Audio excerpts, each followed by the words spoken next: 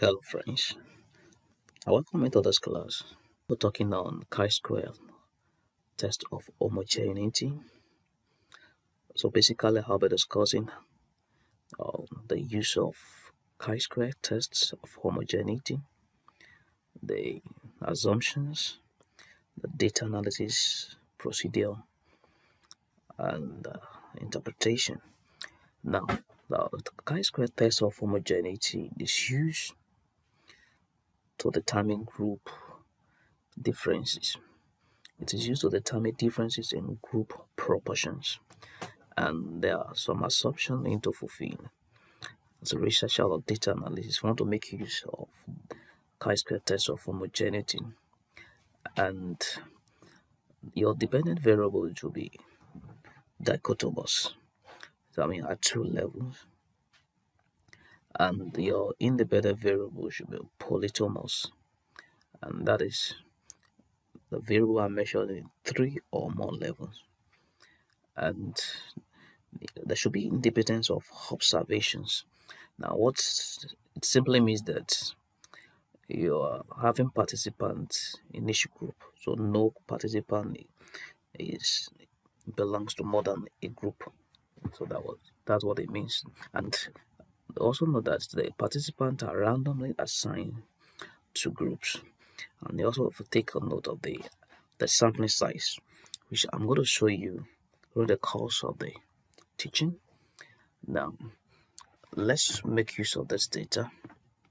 Now, this is the data. This is the independent variable, that the teaching method. There are three teaching methods. We have lecturing method, discussion method, and demonstration method. And there's the performance of the student.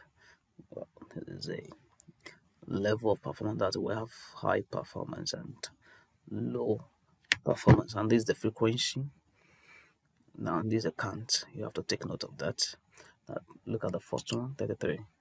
Now this shows the performance of the student taught to lecturing method. So number of people here, we have total count of 33. They have high performance and they're taught with lecturing method. And we also have, for the next one is 69. They have low performance, also taught with lecturing methods. So the next one is 57. High performance of those that are taught with discussion method. Now, we want to apply chi-square test of homogeneity. We are looking at these groups. I want to look at if there are differences in the group's proportions. Now, you have to take note of some things. Very important. Now, this is a frequency. There's a frequency that's when you are the analyst and you are sent this, the frequency that you are sent and you have to work on it. Now, the first thing you have to do, you have to weigh the data. Very important. These data are to be weighed because the SPSS by default assumes the numbers individual score. So to overcome this assumption, you need to weigh the data. Now, how do you do that? Click on data, weigh cases. For the frequency, there's a frequency. Your weigh cases, the frequency. Click on OK. So that's the first thing. OK. Analyze. Click on descriptive statistics. Click on crosstabs. Now, for the rows, we have the rows and we have the columns. Now, that's the performance. Let's put that in the rows. And now, here's teaching method. Now, okay, let me show you something. Click on statistics. Okay, chi-square. Continue. Now, before you move on, click on the cell. Click on observe. Click on expected. I want to show you something before you move. Continue.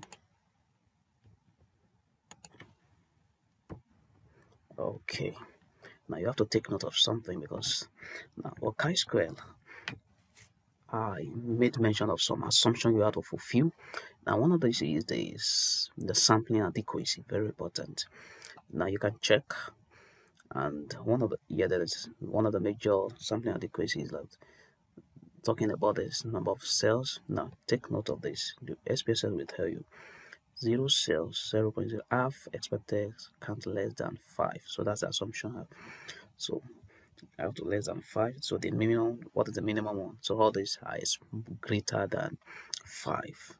So you have 50.3, 50.3, 50.3, 51.0. You can see that looking at this table, you can see that this assumption has been met.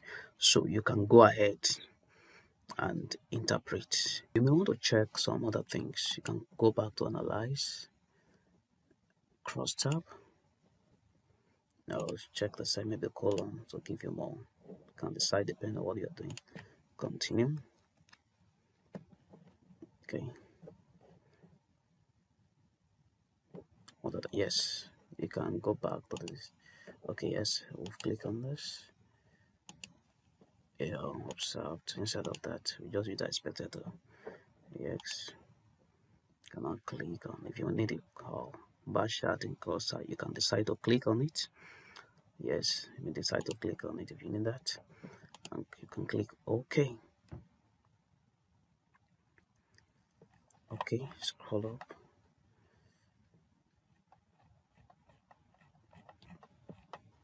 Scroll down, so you can see the yes. So this is the percentage of the column.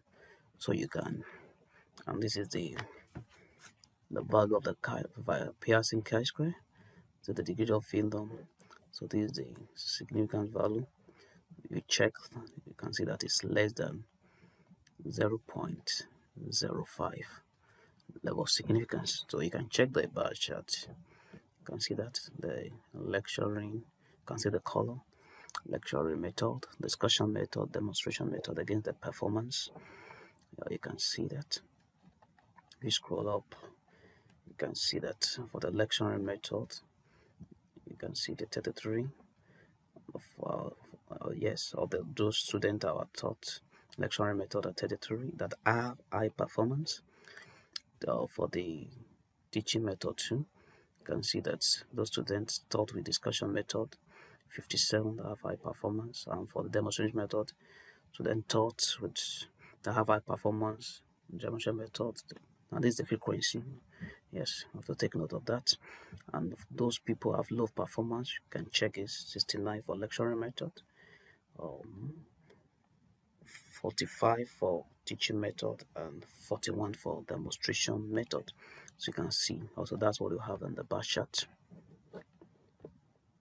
Present chi-square 17.99. You can see that significant value is less than 0.05. So you can see that this result is significant. So the next thing is to carry out the post-hoc text.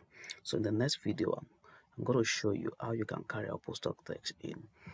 If you are yet to subscribe to this channel, kindly hit the subscribe button and click on the bell so that you can get alert for our subsequent uploads. Thank you for watching.